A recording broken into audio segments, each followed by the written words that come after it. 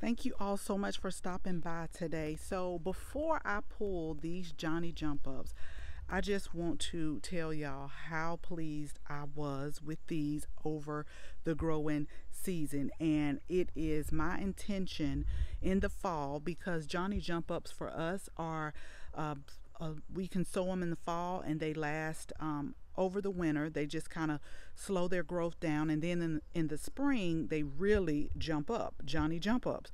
But this is also an edible flower that we are going to actually grow in our organic garden. If you remember me telling y'all, our patio containers that we have on the patio, we just change them out every year with different flowers based on the season. So we don't grow those organically, but we are going to put some in. The organic garden so that we can put in our salads. But I am so pleased with these.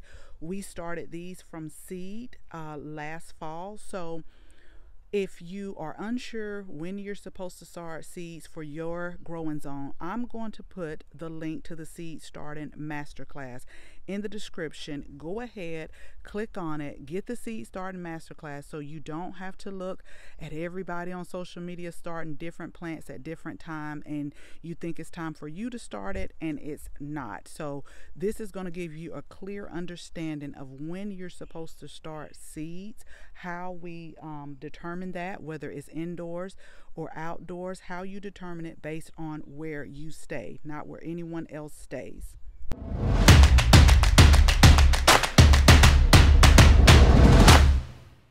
Okay, so it's going to break my heart, but I'm going to go ahead and pull these right here because we want to go ahead and get our summer annuals going. I know that once they're going and growing and getting bigger, they're going to look just as pretty as the Johnny jump ups. But I just wanted to tell y'all, if you want a beautiful flower that's in your garden, this is definitely a must have. The wind has really been blowing it. I'm going to move back up a bit just so you can see how big that they get. And this was only, it was only like, we soil blocked these, but it was only a few, and they just really took off and growing. So again, I highly recommend this plant right here. It's just so pretty.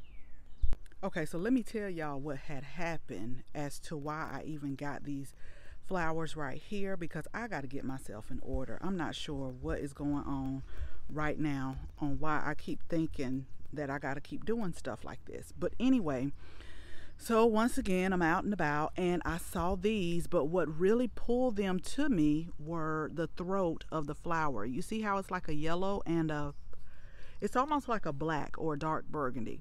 So I thought, wow, that would be pretty in the hanging containers that we just changed out. But let me show you what I went and picked up as I was coming home and ended up putting those in the hanging containers.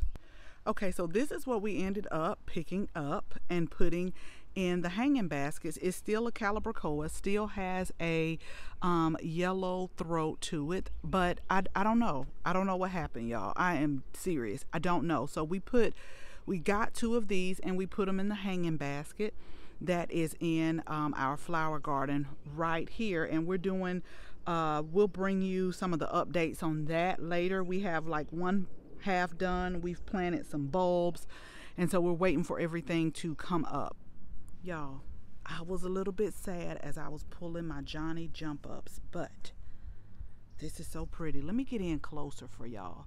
This is going to be so pretty as it grows, and the chartreuse grass is going to look so good. I can't wait to see it drape over. So we spaced them the amount that it said on the tag apart so that they can grow and fill in. So that's why we have the little hole there. Even when they're small, you have to be make sure you give them enough space so that they can grow and flourish, and that is what these are going to do. This is going to be so pretty.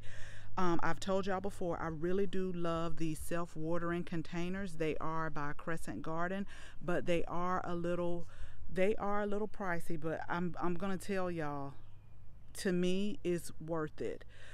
because these two containers, we have one on each side, like I don't have to water them as much as I do like my normal containers. Like my lavender right here, you know, I have to stay on top of watering it. But these, you pretty much fill it up based on the raindrops. They have 3 raindrops. You put the water in here, and I don't fill them back up until it gets down to 1 raindrop. But what it does is it keeps it moist from underneath, so it's just kind of keeping everything not overly wet, but just keeping the soil nice and moist, like bottom watering. That's what I think of it as. But yes, they are one of my favorites. I wish I could just switch out all of my containers to these, but that'll take a little while.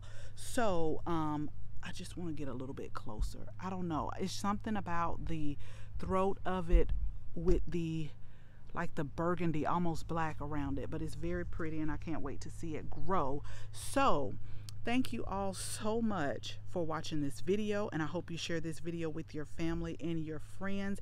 If you are not a subscriber, we would absolutely love to have you as a subscriber, so make sure you tap the bell so that you can receive notification each and every time we upload a new video. Again, thank you all so much for watching, and until the next video, bye bye.